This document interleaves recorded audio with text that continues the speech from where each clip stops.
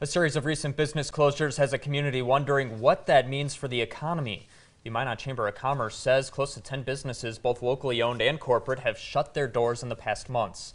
There are roughly 1,800 to 2,000 businesses in Minot. We asked city officials if they're worried. They say Minot's economy is actually thriving. Sales tax revenue from 2018 compared to 2017 is up nearly 4%.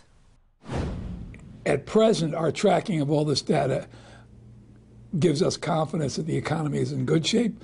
But in the future, if we're tracking closings and we find out that there are other factors involved, then maybe we need to step in and try to take proactive action to improve the economy.